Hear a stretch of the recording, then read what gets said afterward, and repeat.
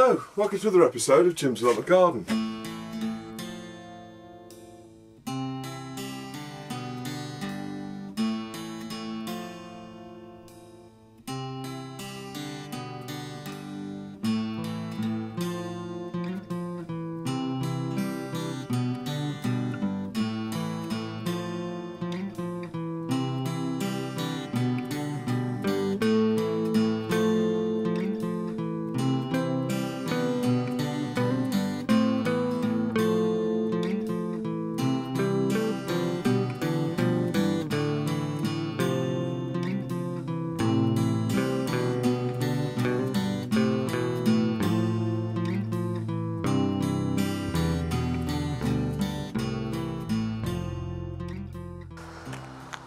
Okay, so this is what the courgette plants look like at the moment. As you can see, the leaves are going slightly yellow. Now this is a sign of either a lack of nitrogen or magnesium. So for nitrogen, basically I've put loads of grass in here, so I'm pretty sure it's not nitrogen. But these are coffee grounds come from Starbucks. This is just like the used coffee, and what you can do is just sprinkle a few of those around the bottom, and that will enhance the nitrogen levels in the ground. But it's more likely to be magnesium. Now if you can get some Epsom salts like this, this is sold at most chemists, and all you need is a teaspoon of that in a watering can. Water that onto the plant, and you'll start to see the plants to recover.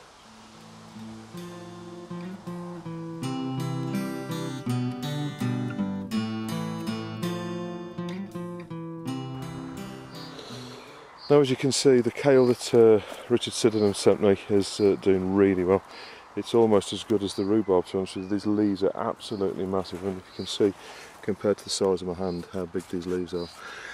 But the one thing you need to do, most certainly this time of year with plants like this, is tie them up. Now these Scottish kale plants at the front, I've not put any stakes in those yet, but I may well put some stakes in there. But the brew kale at the back, what I'm going to do is most certainly expect those to grow up beyond these sticks here, so they're going to get top heavy.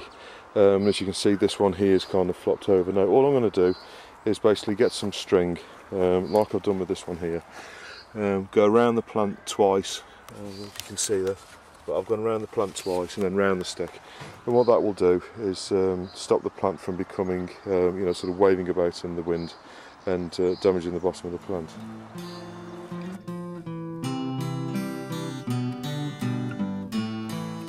Okay, so as you can see, the chard has, sort of really started to grow now. So this can potentially go out very shortly.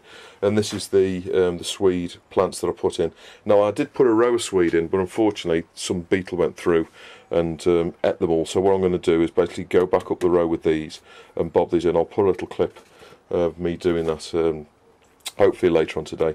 But so as you can see, these are doing really well. So what I'm going to do now is I'm going to put a second batch of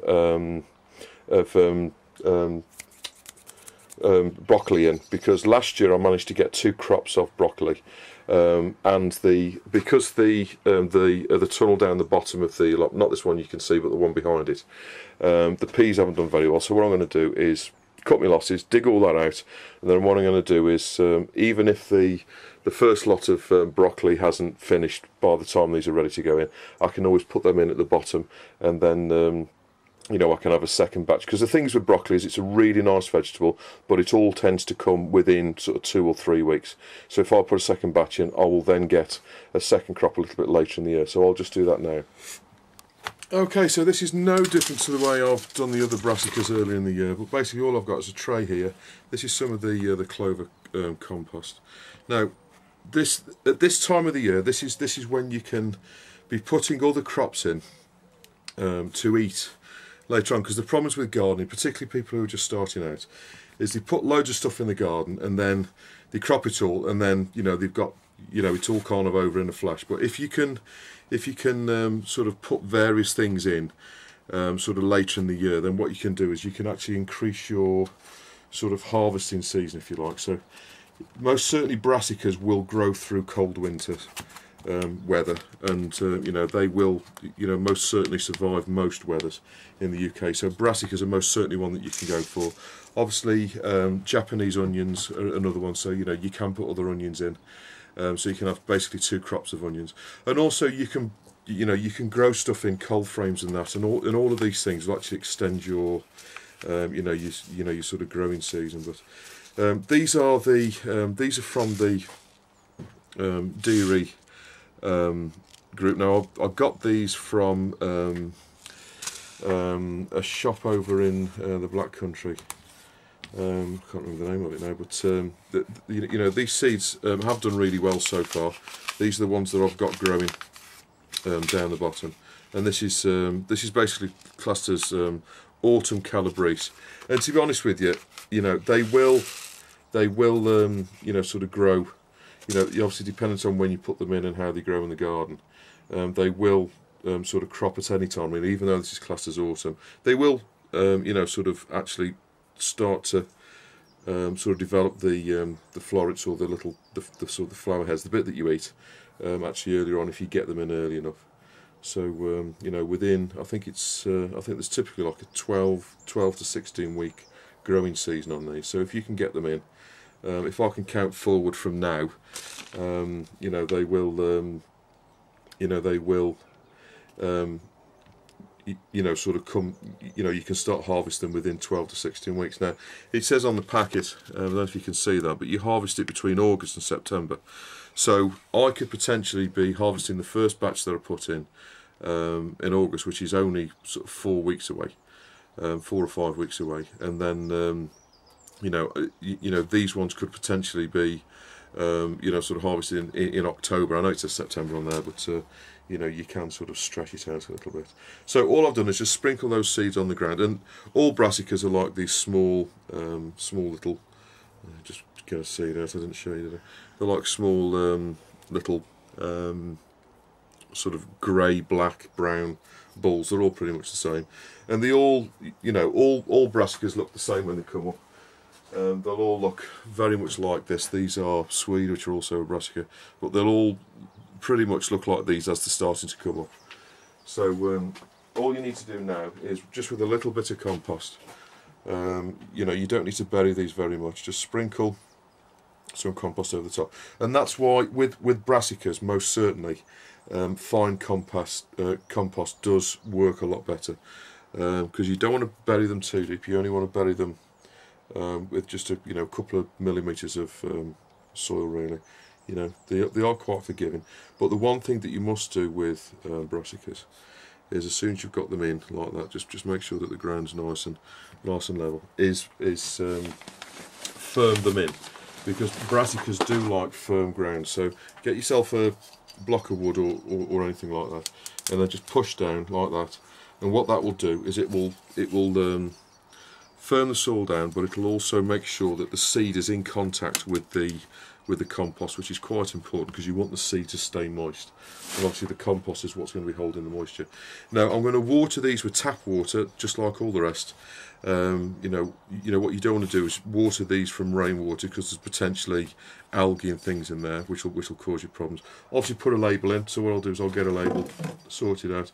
I've probably got one with broccoli already written on it, 200 somewhere. But what I'll do is I'll put a label in here. No need for any glass or anything like that at this time of year. These will grow quite happily. Leave these in the greenhouse, and in a couple of weeks' time they'll be growing up, and I'll be able to put these out probably in about 3 weeks' time.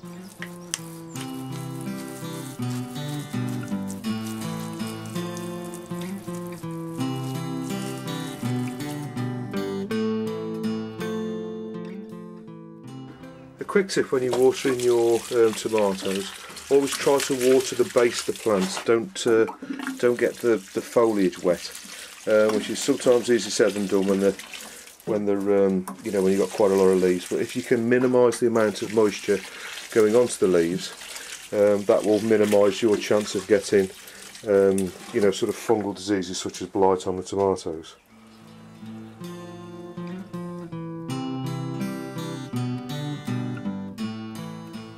So I just want to go through some of the comments and questions that we've had come over in the past couple of weeks. The first one comes from Me Loves Coffee, and it was all about how they'd started to dig out the Charlotte potatoes and the carrots and the peas that they're starting to harvest off their garden. And it was just a comment that really rang true for me, because there's nothing more satisfying than growing your own vegetables and then digging out the digging out the vegetables and the carrots and the, you know, and the peas and everything like that, and you know, and just sort of enjoying them. And I think there's nothing better than, you know, not only the fact that they taste so much better than, you know, than in the shops, and you know full well that there's been nothing, you know, there's been no pesticides or any sort of anything like that nasty on them, and you know it's really good quality food, and it just tastes that so much better when you've grown it yourself. And that was a really nice comment. Thank you for that. The next one comes from Courgette, and it was a comment about the gravel trays. Now I had a question a couple of weeks ago about when I did the field tour. There's quite a few people here that have got these cages that are used on the side of motorways and in sort of landscaping, where what you do is you get it's like a galvanised steel wire cage, and what you actually do is you put the cage in and then you fill it full of rocks, and it's to basically reinforce you know, sort of embankments and stuff like that. But they are really useful in the allotment, because what you can do is basically take the top off them, turn them over and use them as a cage to stop pigeons and I don't know, sort of any of the critters getting onto your vegetables. And they're actually, I didn't realise until I had this comment from Courgette, but they're actually called gabion baskets. So if you go onto the internet and search for gabion, Gabion baskets, there's actually quite a few companies out there that actually sell them. So I was quite surprised that they were quite easy to find. So that's what they're called. So if you know if you do want any and you haven't got any other sort of mesh to make them from, I mean, they are reasonably easy to make, to be honest with you. I have made some in the past, a few years back, and all I used was I used to keep rabbits in the garden, and so I bought basically some mesh, some, you know, sort of quite coarse sheets of, you know, some galvanised metal steel mesh, and if you can get sort of some of that, you can quite easily put them together yourself. You just cable tie them together and make a cage. But if you want to buy them ready-made, as I say, just search for gabion baskets, and you know, that will, you know, they most certainly will be available. Not quite sure what the cheapest way of doing it would be. I'm quite lucky at the minute, because I've got a few sheets of it, because I took a load of Harris fencing panels apart to make the tunnel early this year. So I've got some, you know, sort of 10-foot long, or sort of 11-foot long by sort of 6-foot sheets of it. So, you know, I could potentially make quite a few of them. But I mean, that's another way of doing it, getting a Harrison fence panel and taking the mesh out of it. So there are quite a few different ways you could actually do this. I'm not quite sure which is the cheapest, but you can get Harrison fence panels for Harry's fence panel, should I say, for you know, sort of damaged ones for sort of £5 or something. You can actually see them on eBay being sold. So you know, that's quite possible. You know, with one of them you could possibly make sort of 2 out of that, depends on what size you need. The next one comes from Richard Sydenham, and he was saying about the kale. I put a few comments on about the kale last week, how well it's growing, and I'm really pleased with the Scottish kale and also the Petrage kale. They are growing really well, and they're really liking the soil conditions. And Richard was saying that he's actually sowing his kale now, because what he'll do is when he digs his potatoes out, he'll plant his kale where his potatoes were, and then what he'll do is actually get 2 crops out of one piece of land. So what he'll do is dig his potatoes out, so they've been growing from kind of March up until now. Dig them potatoes out, and then what he'll do is then put the kale in that same ground, grow the kale on, and then he'll harvest that next March or April, let it grow through the winter, and then he'll have an early crop next year of kale. Then he can put his potatoes back in potentially again. So, you know, you get 2 crops out of one piece of land. So I thought that was a really good comment to let everybody know. So he's actually sowing kale now. The next one comes from Brian Hubry, and he was saying about the fuchsia cuttings that I took last week. Now they're doing quite well. I've only watered them once since, because we've had reasonably cool weather. But as you can see, you know, there's no signs of them, you know, sort of withering or anything like that. So I think we're going to have some success with these. Now, fuchsia cuttings aren't difficult to take, to be honest with you. So do have a go. If you know anybody that's got a fuchsia that you can pinch a few cuttings off, you can very quickly sort of propagate, or even if you've got some fuchsias yourself, you know, this is a good time. Any time from, well, as soon as they start shooting really up until now, you can take cuttings. I'm a little bit late, but they're actually hardy fuchsias, so I've actually taken them a little bit later. I wanted the plants to establish themselves, and by taking cuttings now, you also encourage the mother plant to bush out. So that's kind of why I've waited till now. But typically, fuchsia cuttings are taken in sort of April, May time. That's you know, more typical time to take them. Most certainly, if you grow them in the greenhouse like I used to do, you know, the more the less sort of frost resistant varieties. You know, they typically grow a lot quicker because you've got them in a greenhouse. So they're ready to take cuttings a lot sooner. So you know, them, you know, potentially plants outside. But the two tips that Brian, well, actually three, he said to stop them drying out too much. What you can do is put the a plastic propagating lid over them, and that will help to hold the moisture in. So you know, it'll keep the atmosphere moisture in there. I've never actually done that myself. What I have done in the past is on some of the more difficult varieties to root. I know I've had problems with Rufus and Fulgens in the past. They're not particularly easy ones to root, I've found. And also there's another one. Annabella's another variety that I found difficult to strike, or not difficult, but not as easy as others. There are some varieties like Eva Borg and Tennessee Waltz. They just, you throw them on the ground and they strike. So, you know, they're really easy to grow. But what I have done in the past is put a plastic bag over the top, and that's kind of kept the environment in there a little bit better, and they have rooted. What you need to do is, if you do that, get a pencil or a pen or a stick or anything, and then if you've got the fuchsia cutting in a pot, just put a pen in like that, or a stick or whatever, and then put the bag over, and then just don't sort of tie it round. You need some airflow in there, but just put a plastic bag over. And what the stick or the pen or whatever will do is it'll stop the plastic bag from touching the leaves of the cutting, which will potentially damage it if it gets too kind of warm in there. So you know, if you do put a bag over, always put a stick or something in there just to hold the bag away from the actual plant itself, and you know, you won't have any problems. The other comment was what he has tried in the past as well is to get just a normal sheet of newspaper, so you know, just some paper, and then wrap it round the tray where you put your cuttings, and that will also reduce the amount of light, and then it'll also keep the environment around the cuttings a little bit moister, so that'll you know, sort of help to get them to root. Now, the one thing you need to be careful of is you do want some airflow in there, because you can get sort of fungus and stuff like that, and if that starts to form on the cuttings, it can cause them to, you know, rot, and then obviously they won't grow. So you do want some airflow in there. So if you do put a bag over or anything like that, or a propagator, always make sure that, you know, the environment in there isn't too wet, because that's when you start, you know, that's when you'll start to get fungus forming in there. And the next comment, which is a really good one, and he is right. If you're growing standard fuchsias, I've grown quite a few standard fuchsias in the past. It typically takes about 2 years to do it.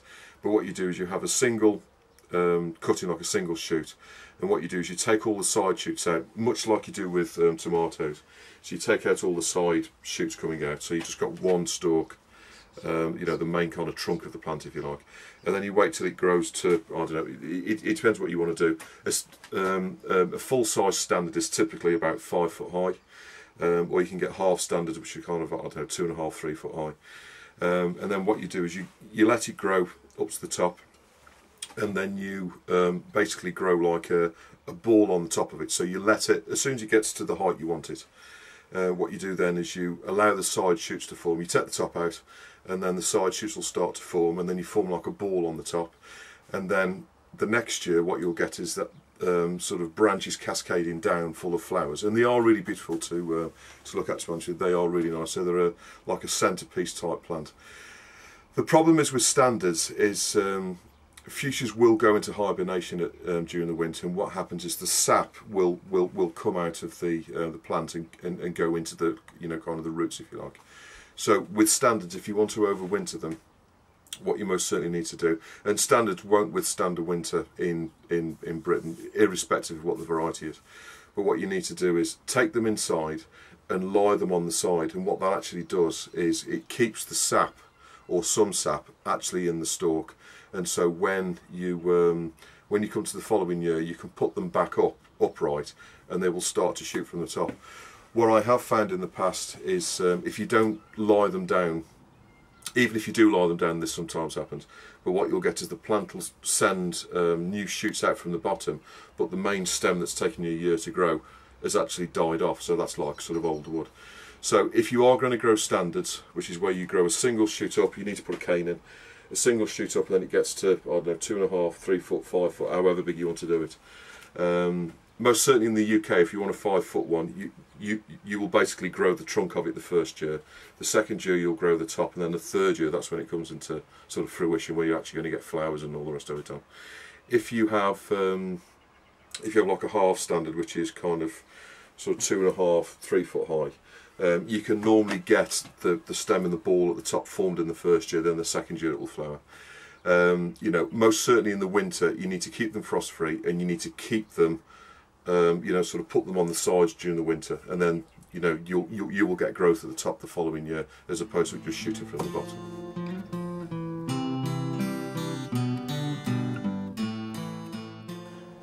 Okay, so it's at this time of year where you need to start thinking about potting any house plants up, really, that have got pot bound, or in fact they've got like this. Now these are aloe vera plants. These plants are, every house should, in my opinion, every house should have at least one of these. Now aloe vera is not only a nice plant to look at, but it also has got numerous medical properties. Now if you're unlucky enough to burn your hand, this is like part of the leaf structure. If you break that off or cut it off, what you get is this sort of sap. It doesn't look particularly nice to look at, but if you put that on a burn, it will most certainly stop the burning, and it will protect the skin. Now this sort of gel that's in there, you know, you can squeeze it out of the leaf like that. And this has got a whole manner of properties. It's antiseptic. It's also you know, stops any kind of infection, but it also is very moisturising, and it will you know, sort of most certainly protect any cuts or anything that you've got on your hands. So all you need to do is rub some of that on there, and what that will do is it'll stop the burning, and it'll also you know, make sure that the skin is sort of clean and, you know, sort of free of any sort of bacteria or anything like that. So, but unfortunately, if yours are anything like mine, you know, they just get completely pot bound, and you get all these kind of babies growing on the side, these sort of young shoots that are formed from the back. And this is part of the sort of the succulent family. So they do tend to grow from the bottom. They send out shoots and they grow up like this. And the mother plant, this one here, typically gets too big for the pot. And as I'm growing these in my kitchen window, I don't want them to get kind of this big, because they just get unruly. And basically, you could potentially pot this up, this larger part here, into a bigger pot, but it wouldn't be, the pot would be just too big for a windowsill. So I always like to take the small ones like this, and then discard the large one when it gets to kind of this stage. So the best way to separate these is basically just to turn the pot on its side like that, and then just push through the hole at the bottom. And if you look on here, what you'll get is the sort of the roots in there. Now the soil that you want for these plants being from the sort of the succulent group of plants, which is similar to cactuses really. You know, they don't need a lot of nutrition at all from the soil. You know, they get most of the nutrition that they need either from the air or from basically the water that you give them. So you know, basically the soil is there to anchor the plant down. That's the most important thing. So what you need is a sort of compost sand mix. As you can see, this is quite sandy, and they'll be really happy in there. Basically, these are a little bit top heavy, so what you need to do is anchor the bottom of them so that they stay in place. That's the main purpose of the soil.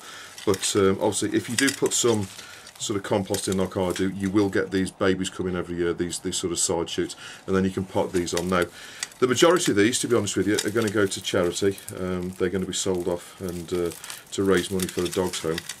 But basically what you need to do is just very gently tease these apart like this, and then you can see you'll get these sort of young plants that you can pot on. So I'm just going to pull all of these away like that. Now that's the main plant. You could potentially pot that on, but as I say, it's going to be a bit big, and this is probably about 3 or 4 years old now. So that for me is a little bit past it, to be honest with you. But it'll still service as a pretty good plant. But what I'm going to focus on are these kind of small ones. So to repot up, what I've got in here is I've got some sharp sand. I don't know if you can see, but I've got some sharp sand in there, which is this here. Which is clean sharp sand, and I've also got some of the clover compost in there. Now this is about kind of 50-50 mix, so all I'm going to do is just mix this together with my hand like that in the bucket. It's just basically just mix it all together, and the sand will basically do 2 things for you. One, it'll improve the drainage, because what you don't want is these plants to be sitting in moisture too much. And also what it will do is it'll make the compost heavier, which will act as a better anchor for the aloe vera plant. Sorry, you can't really see what I'm doing, but it's a little bit difficult on here. So I'm just mixing that up. I'll have to mix the bottom, but there's still quite a bit of compost at the bottom. But you're looking for a kind of 50-50 mix like that of compost and sand. So I'll just put this on the floor 2 seconds. I'll just quickly give this a quick mix up. Okay, that's pretty mixed up now. So I'll just put this on one side so I can get at it. So the first thing I'm going to do is select the best plant to keep myself. So I've got some for next year. So I'll just get the pot again. So obviously, if you're keeping it for yourself, then I would most certainly recommend a pottery pot. I'm not going to wash this, but ideally you would wash it. These are some broken crocks. I'm just going to put, because the hole's quite big at the bottom here. So what I'm going to do is just cover the hole with some crocks. This is just a broken pot, basically. Always keep those, because they're always useful to put at the bottom. And what I'm going to do is just put a handful of compost at the bottom there, just to hold those crocks in place. Now what I'm going to do is select the biggest one, because this is most certainly going to be the biggest pot. So this one here is probably the biggest plant. If there's any kind of leaves like this that are dried off, then pull them away. This one's a little bit damaged, so I'll just pull that back like that. And the plant is quite robust. You can sort of pull the leaves off. Don't be too sort of scared of doing that. Now, put the sort of arrange the roots at the bottom of the pot like that, and just hold the plant in place like that. Whilst you're doing that, what you want to do is make sure that all of these roots get covered with your compost sand mix again. Just sort of put the plant up and down like that. Make sure that it's nice and in there. And what you want to do is anchor the plant in and make sure it's nice and firm like that. You can go slightly deeper than it was previously. I was going to put a little bit more on there, but as I say, you don't need a lot of nutrition in the compost here. You could potentially plant these in just gravel, to be honest with you, like you do with orchids and things like that. But just make sure you've got plenty in like that. You've probably got enough there. And then make sure it's nice and firm. So what you're actually doing by that is, A, you're anchoring the plant in, but also you're making sure that all of the roots of the plant are in contact with the compost, so it can draw the moisture out. That's important. These are quite sappy plants, so water to them is quite important. And then, just to anchor it a little bit better, what I'm going to do is put a handful of shale or gravel. Now this is washed. This is relatively cheap to buy. This is just pea gravel. You can get this from most garden centres and hardware stores. And this does 3 things really. The first thing is it makes it look a bit better. It looks nicer. But also, more importantly, what it actually does is it helps even further to anchor the plant down, and it stops the moisture sitting around the base of the plant. So what it'll do is the moisture will go straight, when you water these, the moisture will go straight through and into the pot, and then it'll go to the root. But what this will actually do is it'll just stop the evaporation from the top, so the moisture will stay in the bottom. It'll keep the moisture from actually touching the plant, and the weight of the gravel will actually anchor the plant in there really well. So that plant, there's a couple of scar bits here where people are taking bits off where they've been burnt, but that's essentially the way to do it. So what I'll do now is just pot some of the others up in a smaller pots to be given away for charity. Now, obviously, clean water, and these plants will grow really well inside. These are most certainly inside plants in the UK. So give it a reasonably good water like that, just to settle the ground in there. And then what I do suggest is underneath you put a tray, like a small pot underneath to hold the water there. And what I will typically do is water these from the bottom when they're in the house. So that's the first one done. The rest of them I'm going to put in small square pots. The reason being is they'll basically sell best in those. So these are some square pots that I actually got the cucumber plants in from the shops this year. So I've got a number of square pots. These are the ones that I get from Wilco's. These are the ones I use for the plants. These ones are a little bit different. They're a little bit more robust. So these will be ideal to sell them in for the charity. So again, just put a bit of compost in at the bottom like this. Because the holes are reasonably small in the bottom of these, there's no need for crocks really. That they'll be perfectly okay. Again, select your plant and just tease them apart like this. You don't want any damage on the roots, you know, or at least as much as possible. Pull off any leaves at the bottom that are potentially damaged or anything like that, so you can pull these away like that. Just pull them off sort of sideways like that, and then holding the plant like this, just drop the roots in the pot. Now, to be honest with you, this pot's a bit small, but as they go in, you know, other people can pot these up later as they sort of grow really. But it'll most certainly be okay in here for sort of 6 months or so. Now again, sort of turn it round and then put the soil and make sure it's all covered. Now what I'm going to do is just sort of shuffle the plant up and down a little bit, and what that does is it allows the soil to drop through and round the roots. Push that in. Now I need a little bit more soil in there, like that, just to make sure you come to the bottom of the plant. So as you can see, there's the base of the plant in there, so the soil level goes up to there. And then in exactly the same way, I'm just going to put a little bit of shale in, some in that side, some in that side, and that will help to anchor the plant in, to keep it anchored. So that, you know, it's obviously it's a little bit loose now, but that will most certainly serve that plant well, and then that can be potted up potentially later this year, you know, as it grows.